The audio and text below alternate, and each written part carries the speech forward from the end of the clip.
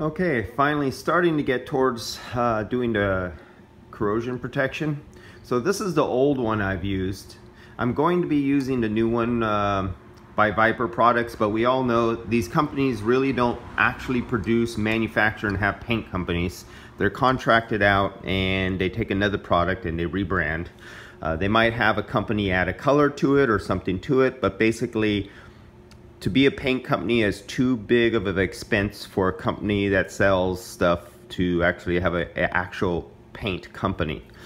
So you must know that in the first place. There's a lot of, you can buy these in wholesale, in commercial application, in 5-gallon containers, gallon containers of different versions of these products. But these are just very convenient in the can and inexpensive, so you don't have to purchase several $100s of epoxies or polymers or anything like that. So this is the one I intentionally got, the one that's blue, because I want to see it. I like seeing it, and so I'm going to put 2 coats on here because this is going in a saltwater environment off the coast of San Francisco, and anybody who lives in a coast usually knows you start getting pitting and problems usually within 5 years. Sometimes some can make it to 10. There's like on Louisiana and some of those coastal areas down there, guys start seeing systems rot out within 5 years. They already need new condensers and the fins are falling apart. This is one way to put that off by another decade if applied right. So I've already cleaned and degreased the coil. I actually did it 2 times. And unfortunately I could not use the new Speed Clean CJ200 because it came with a little defect out of the box. So we'll do that on the next big brother right there, what's going into the same location. Oh no, actually it's the one off to the behind me to the left. That's going in another location. And all 3 of these jobs are still waiting for the roofs to be resealed and recoated. And so I can't do these jobs until the roofs are finished, and needs the weather to be done because the roof application takes higher temperatures and more dry, warm days. So that's stopping my project on these 3, 9,000 BTU, 18,000 BTU over there, and 60,000 BTU right there. All right. Now you've noticed I have it upside down, and since I'm putting 2 coats, there's a reason I have this upside down supported, because when the paint goes through and it hits the pipe, the paint will go, it'll coat everything, but it'll also hit the pipe, it'll come down to the bottom of the pipe, and sometimes your coat will get a little thick at the bottom because it'll run a little bit. So up here at the top end of the round part, it'll be thin as the paint rolls off and becomes thick on this end. And then on my second coat, I'll take this whole unit, I'll flip it up the other way, and I'll coat it again. So the thicker layer of paint, you might have a 1/2 mil build down here, 1/4 mil build, but where the paint kind of droops off and comes down, you might have almost a mil build, 1 mil here. So when you flip it upside down and you coat it a second time, when you hit the coating and it rolls off the round tubes, you'll get a really, really thin, ultra thin coat up here where it was thick before, and then where the paint rolls down, you'll have thick on the other side. That's the intended reason for that. Your edges, most important thing, right where you have the steel is 1 metal. You have copper, you have aluminum. When you have dissimilar metals, and you're exposed to salt airs or certain chemicals from industrial products or byproducts in the air, and then you get moisture, you actually get a battery acid. Think of battery acid. You get a electrolyte, and you start building a battery that becomes corrosive. And you ever see the holes develop that they're not at the bend? You'd think they'd be at the bend where they stress the copper, and you get bends and you get holes right there, little tiny micro fractures, or the tubes. But where you get it is right where the aluminum is in junction with the copper, in junction with this piece of steel right here that has galvanized on it, and the salts build up with moisture, and you have that little corrosive battery action going, you get that galvanic action going on, and you get the little tiny holes that are right under this. We're actually doing a repair on one right now on the other side of the bay, where it's in the bad place, right underneath this plate here. So we're gonna pay attention to those first. And this, I cannot remove this. It's in there really good. I didn't want to do no damage.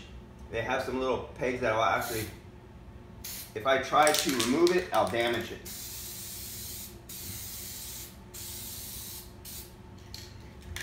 Okay, you see that's blue, very, very blue.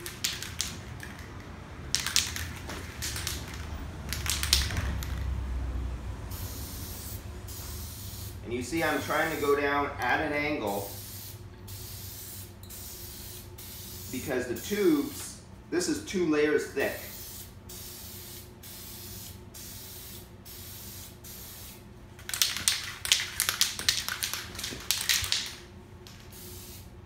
And I don't want to go at this angle shooting in this direction. I want to go straight in and down.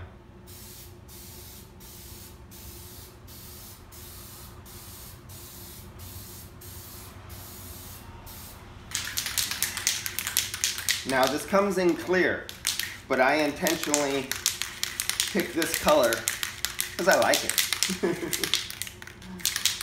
And constantly shake your material, keep it in action.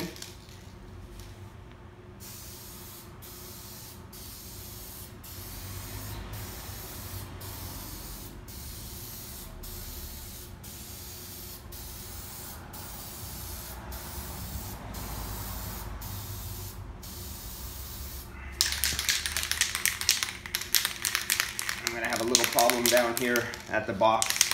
I wasn't thinking as I was setting up for the camera to get it, keep it a little bit away from where I need to get down there and spray and balance this thing perfectly at the same time.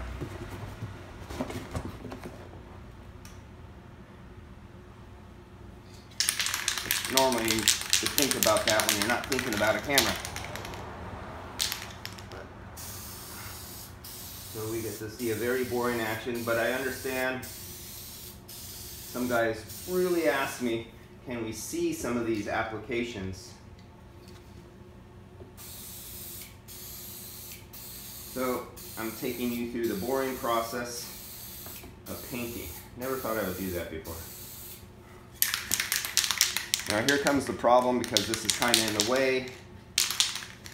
So you just got to do the best you can do with what you're given.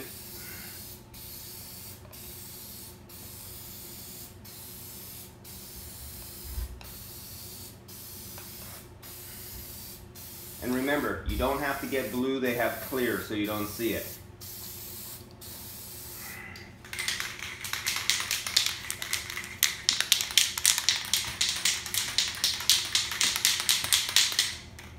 And I'll get all these little pipes and tubes over here. And if you're in a really bad area, you may even want to get these pipes.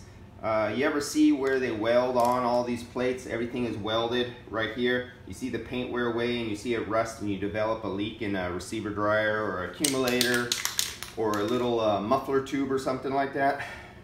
So you may want to spray that if you're like right at the coast and you don't actually spray the salt water will get on this. You may want to do that too.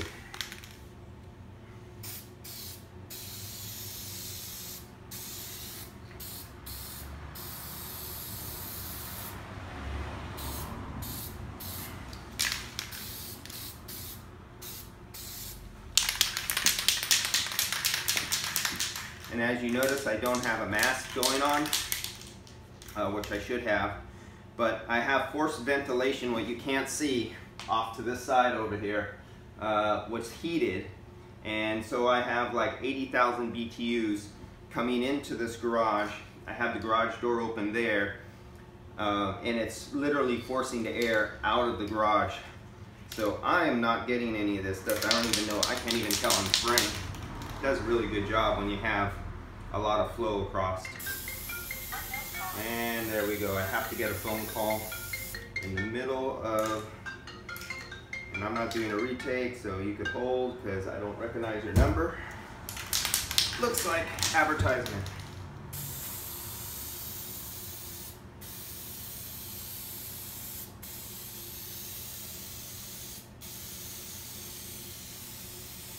Now another thing, this has very minimum impact on your heat dissipation. Anything you put on a coil does lower your BTU transfer potential because it's another item, another product that's between the air and the metal in the coil. But having a unit start rotting out in 5 or 10 years because of a little sacrifice of BTU heat transfer capability, I'd rather have a coil that lasts 20 or 30 years than a coil that lasts 5 years.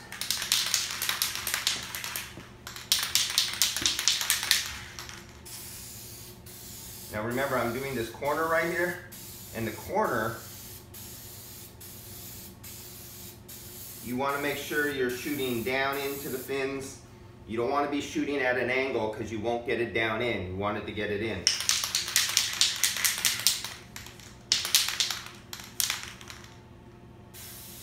And this is not a single coil. This is a dual roll. This has 2 rows of coils. So trying to get your coating in there.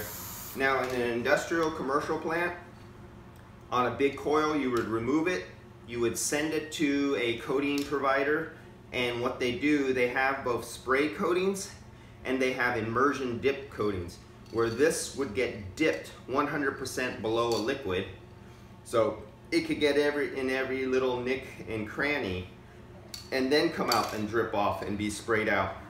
Because you actually have aluminum fins and a copper tube, and they're only in contact, they're in pressed contact where they just go over like that. And there's these little openings, these little spaces.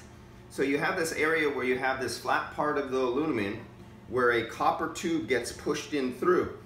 So you have this kind of like little junction, this little gap, but it's kind of sealed, and you have many of them with little cracks. You really can't get under that doing a spray application. That is where they get sent off to a commercial industrial application applier, and they literally dip your whole coil underneath a solution and then bring it out, and it would get down into the smallest cracks. This is just a homebrew method, but with a specific property adhesive coat, epoxy that's made exactly for coils. And that's it. I'm gonna let this tack up, and after it tacks up, I'll take it, I'll flip it around, and I'll do the other side. Put it all together back inside of its case, and when it gets a little warmer here, springtime comes around and that roof gets finished. After that roof gets retopped, I could put this unit back up on that roof, and that'll be a job for a future date. You guys will see. That's it. Oh, yeah, I've mentioned this before. The Prius Prime, that's a heat pump. And if you've seen how complex and expensive, you got like $6,000, $7,000, $8,000 to do a Prius Prime car heat pump assembly. This is all they needed. They already have the electric pump. This little valve assembly does all the magic work right here. In the cars, they make it ridiculously expensive, ridiculously hard to get to some of the parts, and ridiculously complicated, when all they needed was something as simple as this. And I don't know what's up with car engineers and manufacturers. They really have issues. But see you guys.